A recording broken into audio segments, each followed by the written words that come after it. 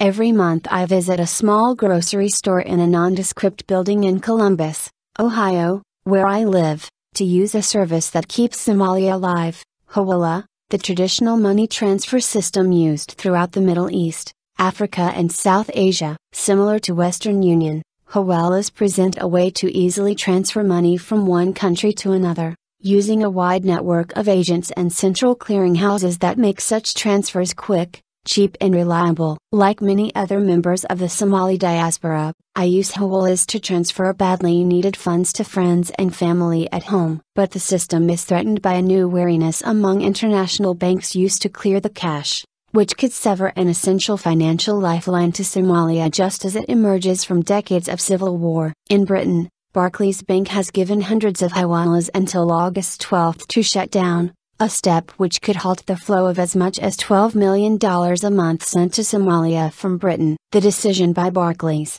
the seventh largest bank in the world and one of the most influential globally, signals to other Western financial institutions, already suspicious of the Hawala system, not to do business with these organizations altogether. Here in the United States, scrutiny of the Hawala system over fears of money laundering has seen banks threaten similar shutdowns. Oxfam, in a recent study with the humanitarian organization 8 and the Inter-American Dialogue, found that U.S. banks are closing the accounts of Somali money transfer operators at twice the rate of their counterparts in Latin America. For those who have kept Hawala accounts open, the relationship can be described as antagonistic at best. Many banks have instituted draconian due diligence requirements for Hawala business accounts, often preemptively shutting down accounts they deem suspicious. The Barclays decision could be a tipping point, leading other banks in Europe and North America to follow suit, potentially cutting off the flow of billions of dollars from diaspora communities to Somalia. While often depicted in the West as the financial tool of terrorist groups,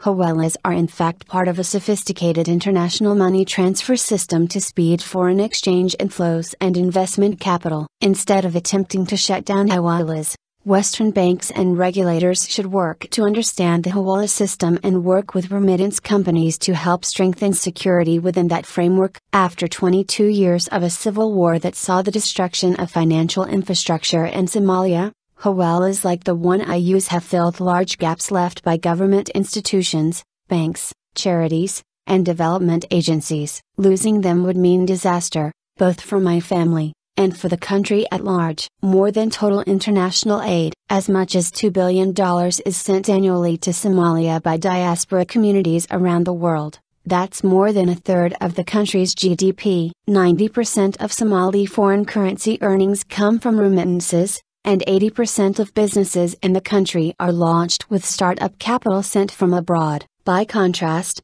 total humanitarian aid to Somalia in 2011 was just $1.3 billion, making remittances the single largest source of currency entering the country. A previous effort to shut down Hawalas in 2001 was followed by a significant spike in malnutrition rates among children living in remote regions of Somalia. UN officials attributed this partly to the sudden cutoff of remittance funds. During the 2011 famine, NGOs and international aid organizations used Hawalas to send food vouchers to families at risk of starvation, to pay employees, and to finance emergency aid programs. In late 2010, I received a call from an uncle who lives in a small town near the Somali-Ethiopian border. Drought had killed off all his livestock and food stores were running low. With 5 children to feed, he was desperate and running out of options. I sent him money through a Hawala to feed his family, part of a wave of international assistance that poured in through the Hawala system. While most Hawala transactions are legitimate, there have been times when the system's informality and relative anonymity have been exploited to fund illegal activities including terrorism. Hawala transfers have been linked to the 1998 bombing of the U.S. Embassy in Nairobi, and to the Somali extremist organization Al-Shabaab. Of course, Hawalas are not alone in being misused. Al-Qaeda used formal banking transactions and currency exchanges to finance the September 11, 2001 attacks, and last year UK-based HSBC agreed to pay a record $1.92 billion fine to resolve money laundering charges by US regulators. US government authorities did not criminally indict HSBC for fear the bank's possible failure would threaten the financial system and the livelihoods of millions. Barclays' move against Hawalas could have a similar effect in Somalia, and illustrates how banks in both Britain and the United States have become the de facto regulators of remittance companies. Work within the framework, don't destroy it. Several important steps can be taken to fix the situation. Regulators should educate banks about the actual regulatory risks of Hawalas,